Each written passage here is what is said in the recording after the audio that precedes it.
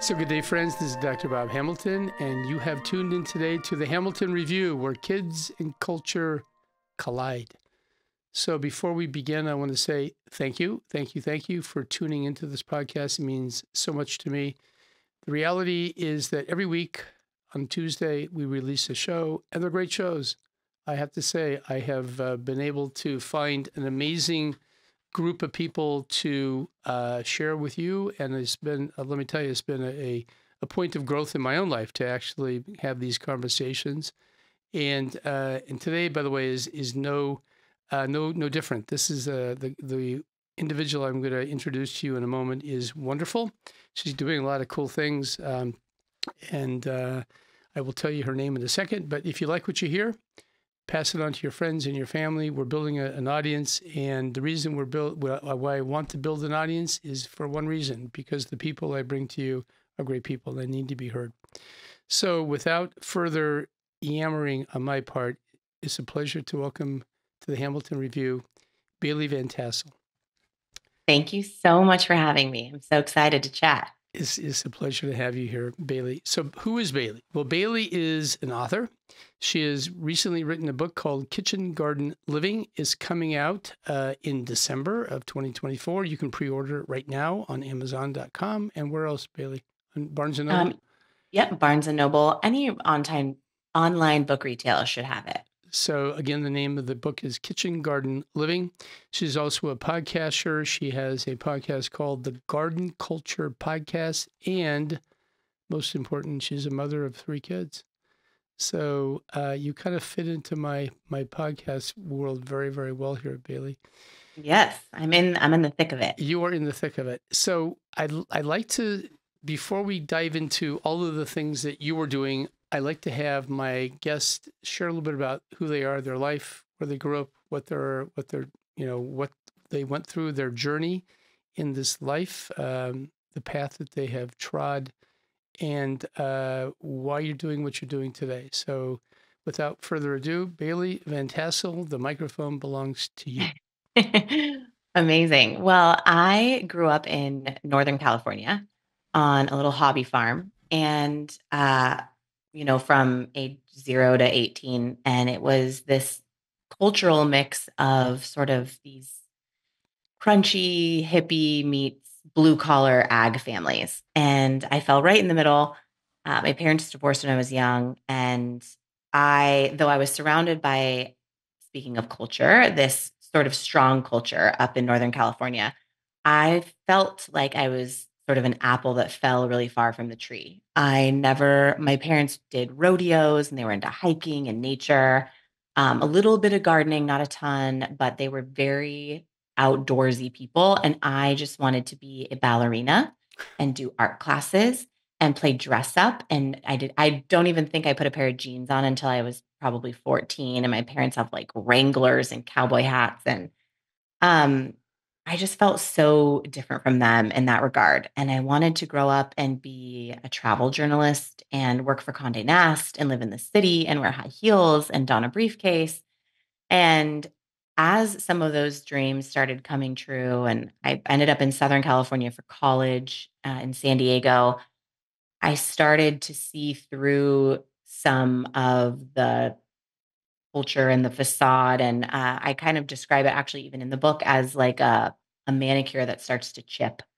And it was in college that I started feeling this tug to sort of get back to my roots. And so by the time I had met my husband and we were starting to talk about kids, I was like, I will never raise my kids in Southern California. They won't have any character. Everything's too convenient. I had sort of done this examining of my past and the characters that I grew up with and felt like these salt of the earth people were not born of this Southern California life. So when I embarked on my own parenting journey, I felt really passionate, like we need to leave California, buy a farm, let the kids run loose, kind of like my childhood that in the moment, of course, you look back, like my husband and I both did this and felt like we wanted to recreate the best parts of our childhood. And that gets sticky when you're raised a little bit different. So he has a business here, and it just became something that we it just became something that we were not going to be able really to do. We were sort of not stuck in Southern California, but it was like, this is where we're going to be. And I had been working in marketing and PR. I worked for a boutique hotel brand for a long time. But I always felt like I had this passion, potential that was locked within me, and I just couldn't figure out what it was. Um, and my husband and I would do these walks, and I don't know, there was a lot of angst, like right before I had kids, and what is my purpose? What is my path? I don't want to be here. I was very anti Orange County, and we finally did have kids, and my husband and I kept having these conversations. I'll call them conversations about how I wanted to relocate. I wanted to uproot our lives, for this bucolic dream. And he kind of was like, like, I love that for you, but I don't know that we should just upend our entire lives like on a whim, on an instinct that you think that, and looking back, you weren't even really into nature when you were a kid. You want our kids to have this nature thing. And he's like, we're chatting. I'm like, I just want to have like a giant garden and a creek on the back of our acreage. And he's like, honey, I don't even think if you started to garden, you would maybe really even like that. So why don't we start like investigating some of these claims? And that was the trigger, really. And I was like, well, I marched down to Home Depot. I get this pot that has 6 vegetables in it. And I'm like, I will garden and I will love it. Um, Fast forward, I did. I became incredibly passionate about gardening. I'm in the middle of suburbia. I'm living actually in a town called Costa Mesa, so near Newport Beach. And we were in a townhouse in a cul-de-sac we could throw a football to the freeway, and there was like an inpatient rehab center sharing a fence with us. Like, we're in the thick of it. It's concrete everywhere. And there's this patch of dead grass that I converted. I had managed to convince our HOA to let me use this dead grass patch because of the drought for my little garden, built 2 raised beds, and I drag a 100-foot hose through our townhouse to water the garden. And I loved it. I loved it. I had my son, my firstborn was about 8 months when we built that garden, and it was everything. I was like, I figured it out. I built my little paradise. I bloomed where I was planted. I was where my feet were, all of those cheesy quotes that you hear. But it really did change my life. It helped me realize that I could control my reality. I could bring myself back to my roots without having to like be, Ma Ingalls wearing a linen apron and like going out on the prairie. I could create a culture and an environment within our own home that prioritized nature and groundedness and being in touch with the seasons and having to co-create with nature to a degree. And then, of course, I love to cook. So I was bringing everything inside, and we were sharing our veggies with the neighbors, and people were having homegrown basil and tomatoes for the first time. And we got to know them. My son and I would walk door to door with these bundles of veggies and deliver them to the neighbors, who were all very charmed by that. And some of them remembered their parents' victory gardens. It was a very cool way to completely shift the reality that I was in and learn to love where I was and really become more authentically myself, which led me down this road of now my whole life revolves around gardening. Wrote a book about gardening. My business is around gardening. I've got a gardening podcast, all of it. All of it.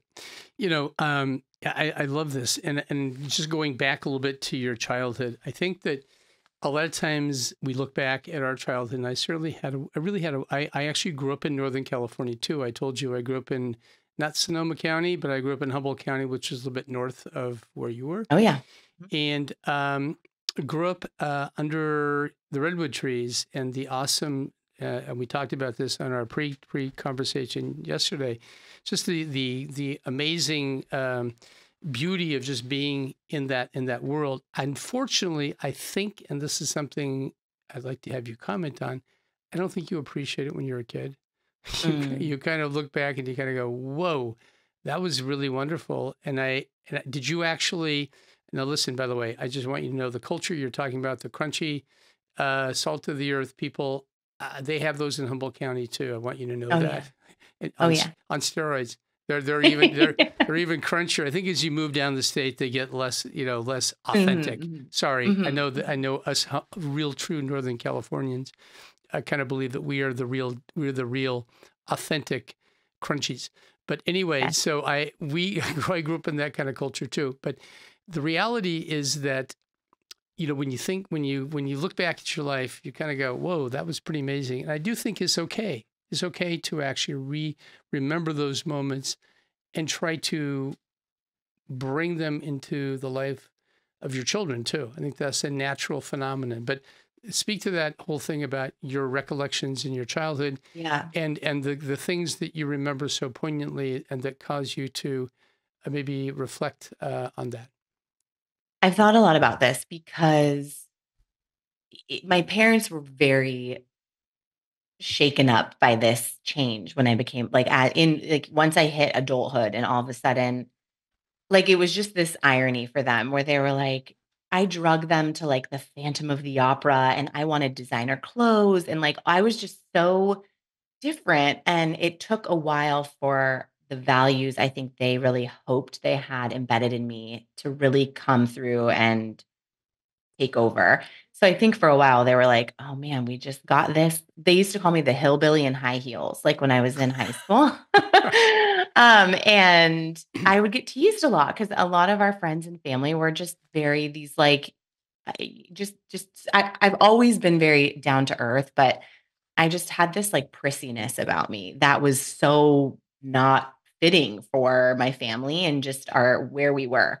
And how it's informed my parenting now, I would say because no, I did not appreciate the upbringing. I left and I'm gonna keep this G-rated, but I remember leaving at 18 and saying, I don't wanna have horse poop on my shoes and I don't wanna have hay in my hair. Like, I'm out of here. Like, I don't wanna have anything to do with this. Like, I was just so over it. And I look back though and think my parents pursued what was authentic to them.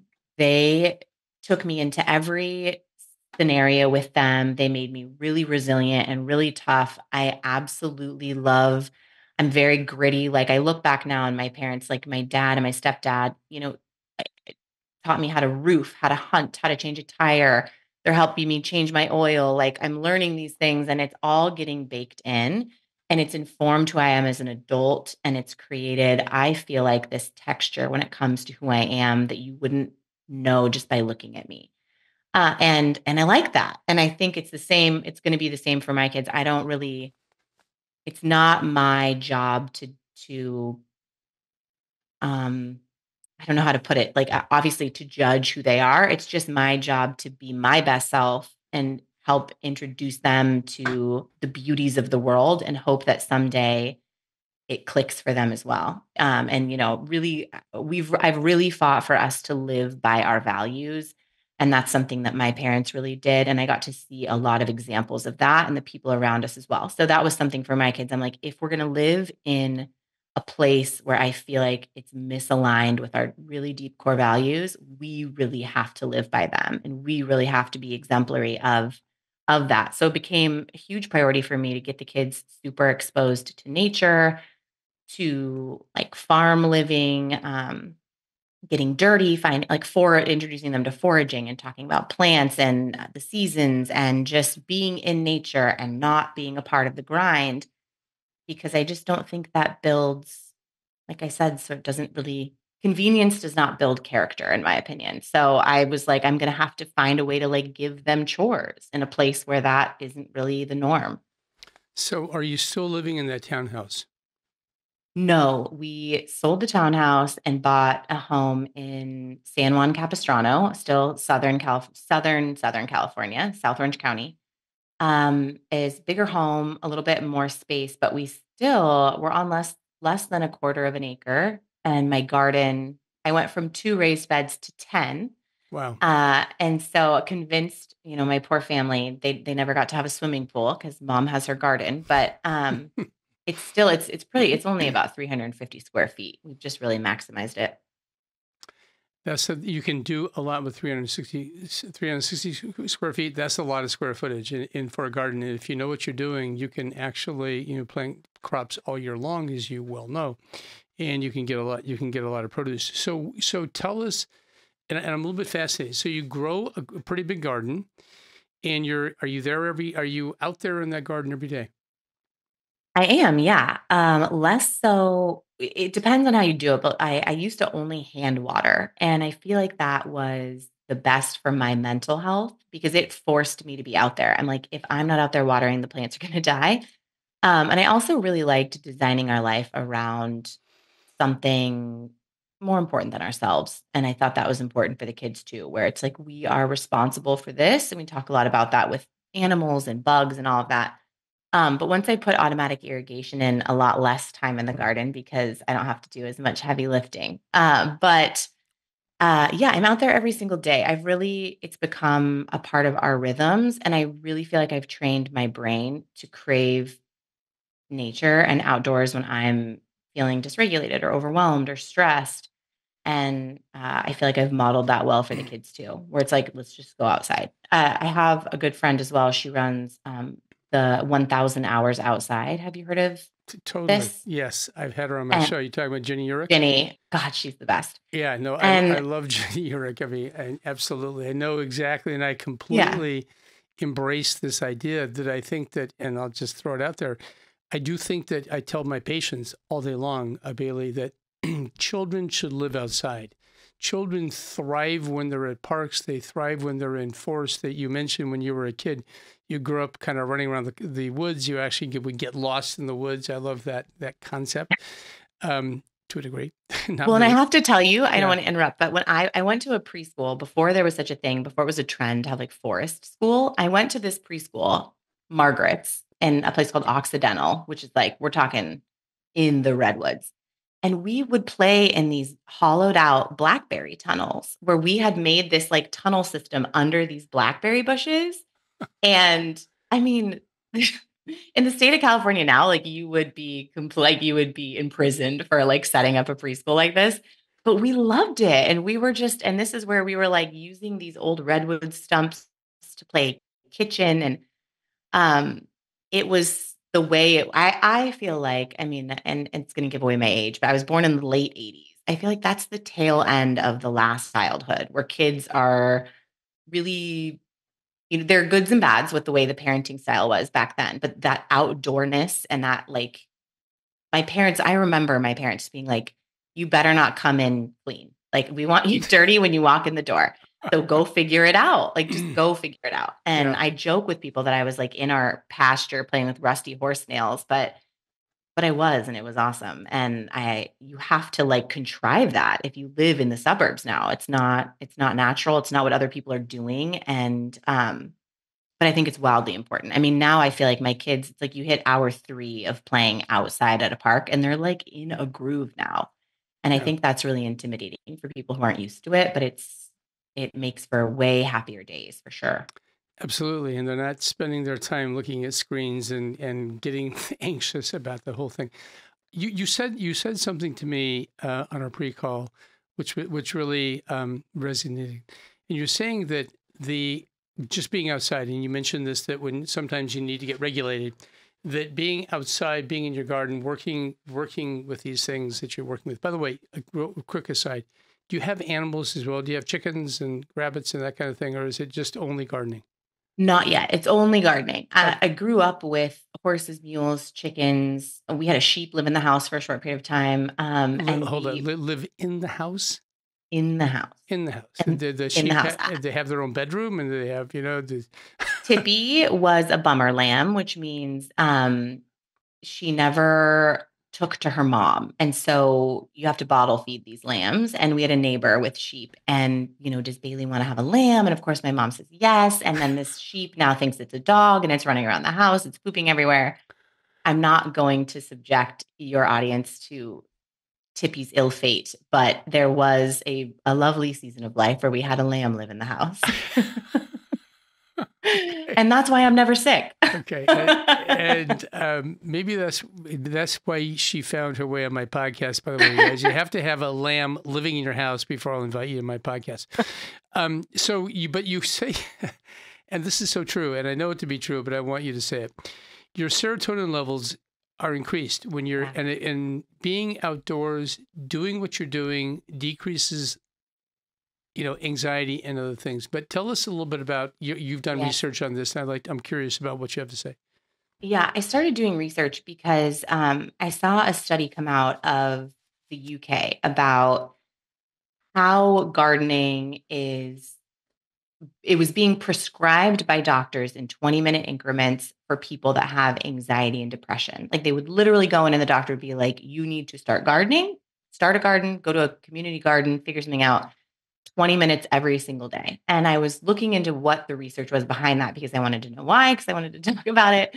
And there are a couple things. Number one, when you are playing in the dirt, planting, gardening, you're kicking up microbes that do release serotonin in your brain. Like that's science, it's biology. So I feel like we were really meant to be interfacing with nature. It helps us be happy. It's similar to now there's a ton of information about when you get outside and you have your eyes on that morning sun, like it helps regulate your dopamine. It helps with your circadian rhythm. Like biologically, the way we react to nature is helping us. So that serotonin, of course, that's the happy hormone. That's right. But then alongside that, you also have there's like this moving meditation component and then mixed with the green space, like the act of exposing yourself to the views of nature. So this can apply sometimes they'll say like children sitting in school in class or in a hospital. If you're looking out a window that has nature, your perceived amount of joy and happiness is higher. And that's the same when you're actually gardening, is it increases your perceived happiness and joy, which as we all know is our reality. So a lot of it is there's obviously the science where the serotonin's being increased, but we're also it's increasing the amount of satisfaction that we have and the amount of like happiness we're able to access. And I guess this is an opinion. There is neuroscience behind some of this, but I don't want to claim that I know it. But I do believe the more that we expose ourselves to certain feelings, the more that we can expand into them and the more that we're going to seek out those positive feelings as opposed to get stuck in the negatives. So I started seeing a lot of this and then I've embarked on, I love a good rabbit hole like the next gal.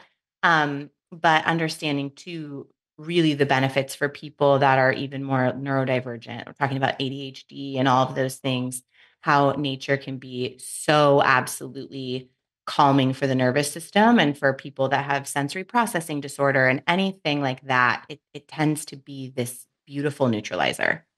So you wonder if, in fact, the bump in ADHD diagnoses is a function of the fact that we're living indoors more and we're not getting out. We're not letting our kids loose and allowing them to discover the world. You kind of wonder.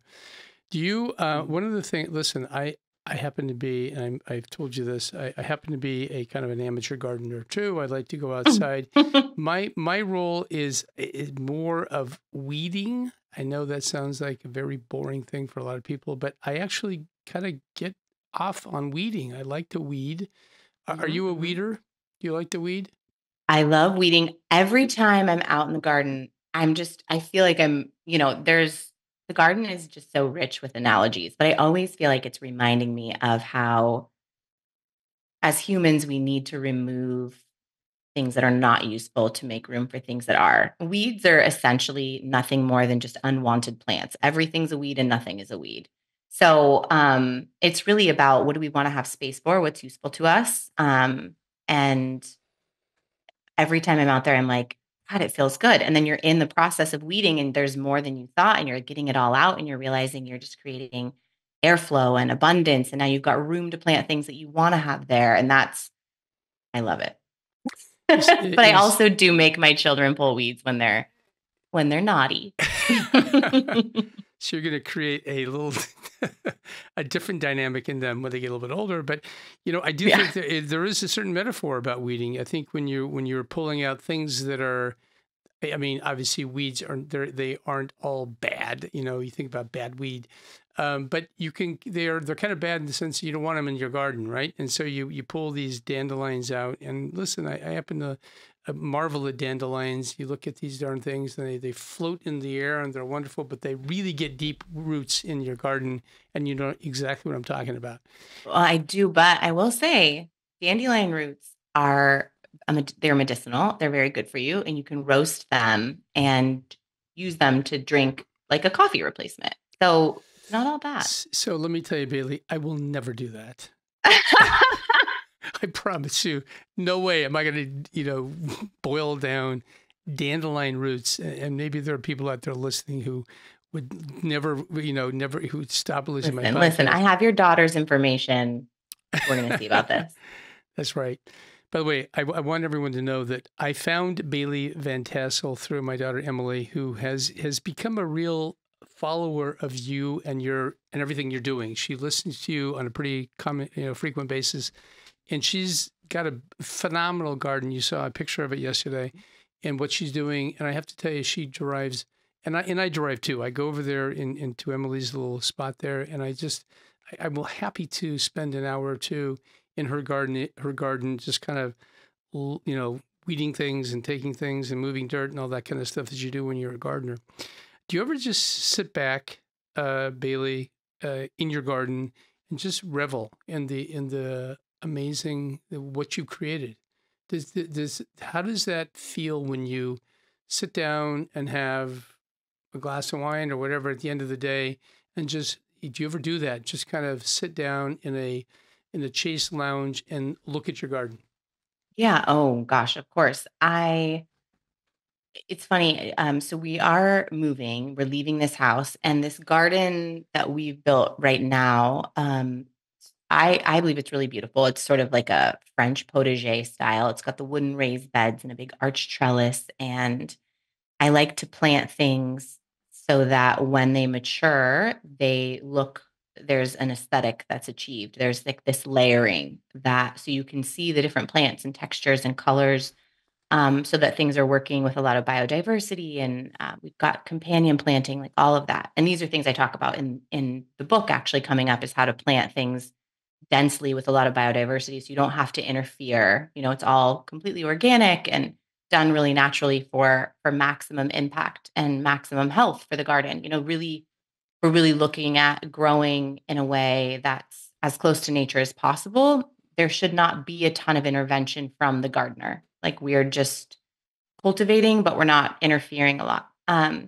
Yesterday, I was walking through the garden, and I do feel proud about it because, again, my husband does not come from the same background that I do. And I think he felt kind of like, how are we going to make this look nice? Is this going to be like tangled up craziness, or is it going to be something that increases the value of our home and brings everyone a lot of joy? And undoubtedly, everyone, it's like a magnet. Everyone comes to the house. They want to go straight into the garden.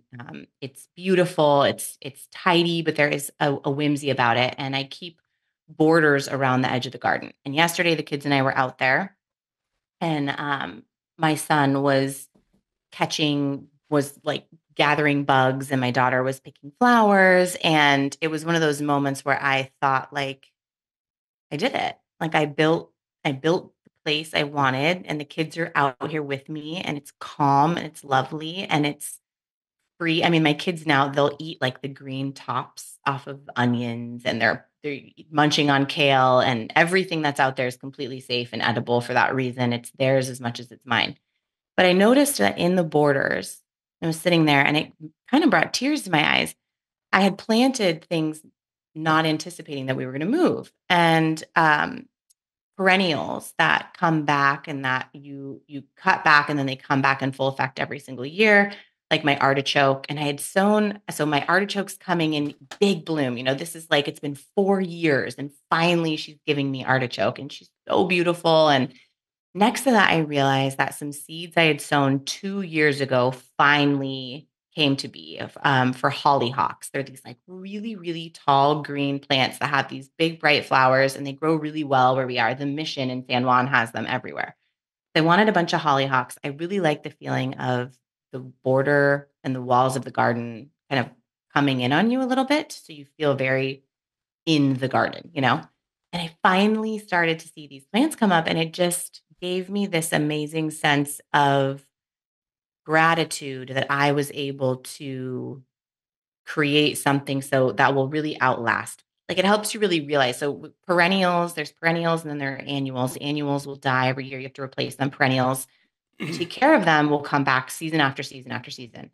And I felt just really proud to know what I know and have done the research and really put the time in to build something meant to last that would bless people beyond me, and thinking about the people that would enjoy the artichoke after me and the hollyhocks that would come back every year because of the foresight and the work out there. So it was I mean, that's definitely my happy place. I'm always positioning myself to be looking at the garden because it just sort of takes you away. And I don't know, it invites you in. I think a well-designed garden invites you in. It takes you on a journey. It moves you through the space. And it really, in adults, there are not a ton of moments where we feel so much, I think, like awe. And gardening, I feel like no matter who you are, it does that, where you're like seeing the seed sprout and it's remarkable. It really is. Um, and so it's fun to be reminded of that. So, do you plant flowers in your garden? Because you mentioned several vegetables. Do you Mhm. plant flowers as well? Is it both? You're doing both things. You're talking Absolutely. about You have to. a bohemian style kind of garden, and so you have color as well. Yeah, I mean, I believe it's super important to have flowers in the garden to increase pollination. We have some the world, especially the United States, our country has not done a great job of taking care of the land and all of our soft-bodied insects and pollinators and the bees and all of that. So we need help. You need flowers in the garden because the vegetables are not going to turn into flowers until the end of their life cycle, which is, they bolt, they go to flower, they go to seed once the veggies have died off or you've picked them. So yeah, you need the flowers for sure. And also I just think they bring joy. They do, and I think they make the garden more interesting to people. Listen, there are people who are different levels of who value gardens differently. But I think that most people are drawn to color, and that's a good thing. By the way, do you buy worms? Yeah. Oh yeah, I have. I don't need to anymore, but I have. Okay, because my daughter is buying worms, and I when she told me she was buying worms, I thought that was the Crazy. oddest thing in the world. But she bought this. I guess you can go online and buy worms. This is something Amazon will sell you worms. did not know. This is one of Isn't it the amazing? I well, know. Yes, worms, you need to increase. Well, you'll know you have healthy soil if you like dig your hands into the soil and you pull it up and there are worms in with the dirt. If you do that and there are no worms, any point in the garden and you scoop it up and there are no worms, there's a little bit of trouble. So you got to put worms in. And then it'll all start to balance itself out. okay. I'm learning things from my daughter Emily. Next thing you know, you're going to be vermicomposting and you're going to be like really, really passionate about worm poop. That's the next level. Is that the next level? Yeah, I'm you'll sorry. be drinking your dandelion tea and talking about worm poop. Oh my gosh, my We love future. this for you. You're so green. This is good. So another question. This is kind of a random question, but when you're talking about layering and this whole thing about just having this bohemian garden, I just recently got back from Giverny. Do you know where Giverny is? Yes. So have you been there? No, I've not. Okay, so Giverny, of course, was the garden of Monet, and Monet made this garden. He was outside of Paris. It's about an hour out of Paris, and we were there. We were in Paris for a short time, and we took one day and went out to Giverny. I have to tell you, Bailey, when I got there, I literally, and even as I think about it now, it just brought tears in my eyes. It was so beautiful. Mm. It was early spring. It was just a flame with Mhm. tulips and all of these beautiful, beautiful colors. And I just went, oh my gosh, no wonder this guy was a successful artist. He would go out there, and of course he painted from his garden, you know that. Mhm. But Yes. he also made that lily pond that you've seen, all of his lily pads. Mhm. That was his creation. He built Mm. this little pond in his backyard. It was amazing. Well, ponds are super important for our ecosystems. And something I've loved learning about with ponds, and that I see these themes throughout just every part of daily life, is that all of the action happens on the edges. So in nature, at the edge of the riverbed, at the edge of the pond, that's like where all the action is happening, where these two worlds are converging, and you're seeing like the feelings and the drama and you're seeing the nature at the edges.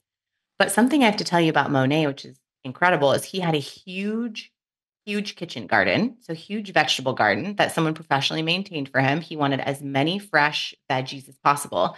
And similar to what I just talked about, Monet actually had peonies in the border surrounding his vegetable garden all the way around so that he could have fresh peonies in the house when they were in season. I don't know if you got to see that part of it, but I absolutely loved learning that about his garden. I think there's a lot that you can tell about a person based on their landscaping. Yes, indeed. And listen, the peonies were just in bright color over there at this time, so we got to see plenty of peonies. So he had Oh, peonies in his little flower garden too. We did not see his vegetable garden. I'm not sure it still exists, mm. but he had I will tell you one thing, he had a gigantic kitchen that was just huge. And one of the things he loved to do was he loved to bring his family together. Well, he had a lot of kids. He married a woman who had several children, so he ended up having a couple of his own with his first wife. His second wife had a ton of kids, and they would have these family meals. And he had a kitchen to accommodate all of this action. I love that. It is pretty cool. So listen, I love, my subtitle of my podcast is Where Kids and Culture Collide. I do want to finish up here. I'm watching our time.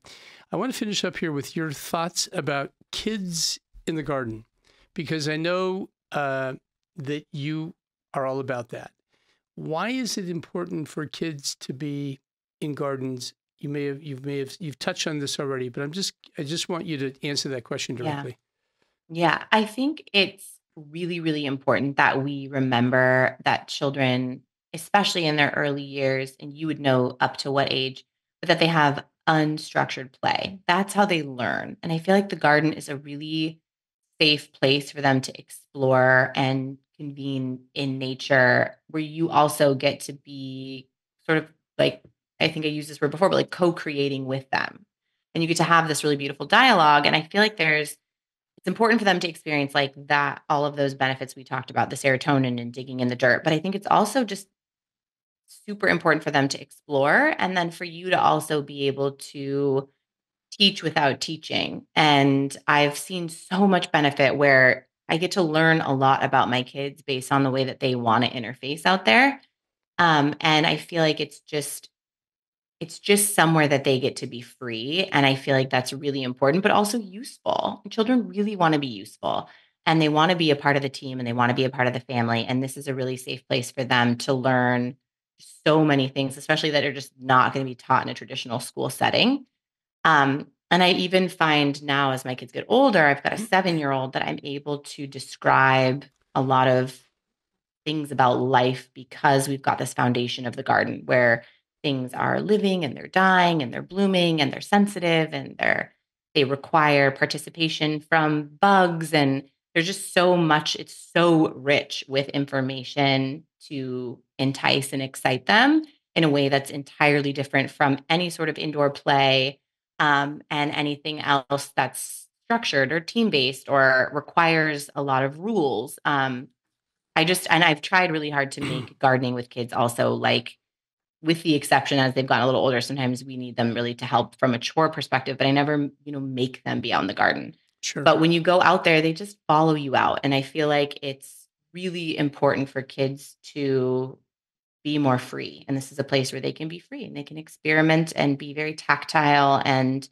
um, I think it informs a lot about who they are in the long term. Yeah. And they also benefit from just that whole thing of discovery.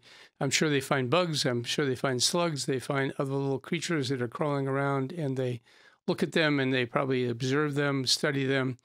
Your kids ever get stung by bees? Yes, actually. So my oldest son used to catch bees and was always gentle with them, but he's been stung by many bees. And actually, my youngest also, he's one, just got stung by a bee. And we just don't panic about it. Bees are our friends and they're really important. And if you're calm and you like are patient with them and just leave them alone, they're fine. But it's interesting because they'll go to school. My kids do go to school so far as of now. We'll see. And everyone's panicking about bees all the time. And so it's no biggie. But I mean, you got to keep an eye on it, to make sure no Sure. one's Yeah. allergic. But I think I went a little too far. My kids really have no fear of bugs. They're pulling tomato hornworms off and they're pulling grubs out. And it's to the point where I'm like, okay, just pretend like you're not afraid. I'm like, okay, you can go ahead and throw that over the fence. Like, so they just do, I was like, at first, show no fear. I want them to be into it. And now they're like really into it. Yeah, no, I mean, my daughter's son Luca is a bug finder, and he's learning the same thing, not to be afraid. That's for sure. Some people go, ooh, a bug, but not Would you my. just, and it's every lesson. I love finding ways to like send them out to find new things in the garden. We made a bug snug, which is like something to help bugs overwinter. You can like pile up a bunch of dead sticks and that's a bug. So I sent the kids out to find a bug snug. And then it's like sometimes I'll be like, I want you to find 10 grubs. Like you can just send them off on these errands and these tasks and they're learning and it's experiential and it just takes them in and time sort of stands still. It's so good. Beautiful moments, they really are. The other thing too, I always like to remind people is when you're a kid, you're short. You're knee high, Mm. and in a garden, that garden that you were saying is not that big. It's pretty big in my mind, but that garden is infinity to them because they're looking at it from a different perspective. From this perspective, it's like when you take a kid to the park, and they're 2 feet high, 3 feet high, whatever they are. They look at a grass opening like at a park, and it looks like the Serengeti to them. I mean, Yeah. it's like Yeah. it's like it goes forever. And I You're think, right. You're right. Mhm. and And we have raised beds. So ours are 18 inches high. So like it's all at eye level. yeah, so they're looking at your garden from very totally different perspective, and to them, it is infinite. It's really beautiful. And I like to. That's one reason why I tell all my patients: take your kids to the park, live at the park, live outside as much as you possibly can. I want to, as we finish up here, I want you to remind people the name of your book, how to find you, your podcast. So tell us again, if you Yeah. would, Bailey. Yes. So everything is housed at baileyvantassel.com, but the book is called Kitchen Garden Living, and it's all about how to build, grow, maintain a vegetable garden, but also how to fold it into your everyday life. Every single section has a component for the little ones in our lives. So how to get the kids out there and involved in anything you're doing in the garden, how to make your home, more seasonal and focused around nature and the seasons that we experience.